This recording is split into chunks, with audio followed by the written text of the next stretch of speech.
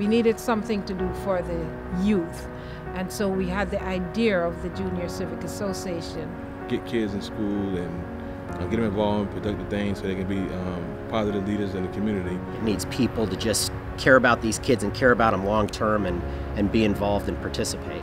Many of them don't have the type of home environments where they're going to get some of the nurturing that they need to. For them to have a house that they can call a home that's a safe beacon from all the negativity that may be out there on the streets, it's just going to be a great blessing for this neighborhood and for Tampa in general. We really need to focus on, in this community in particular, is places for the youth to go where they can be embraced outside of the standard school system. It was a church for decades, but it sat vacant for quite a few years. Every week, DOT had to pay someone to come in and re-secure the building because people were constantly breaking in.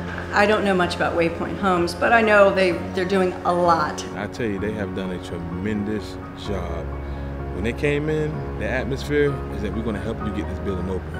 And that's what we really appreciate, coming in, helping us get there, and seeing some of the things that we need and kind of tackling it right then and there. So we appreciate Waypoint for what they're doing. Waypoint has just been absolutely awesome as far as the work that they've done. Having dozens of people here providing labor, they've also provided some materials. Waypoint coming in with all their skilled and craft people, they are able now to finish all of those small detail things because it's a historic building. Waypoint coming is just like best time we could have them doing the little things that we could not figure out who was going to do, how they were going to get done, and it really is going to drive us to soft open in March. The building is beautiful, and when it's finished, it's a benefit for our neighborhood, it's a benefit for our historic district. I'm excited about being able to get more teenagers off the streets and allowing them to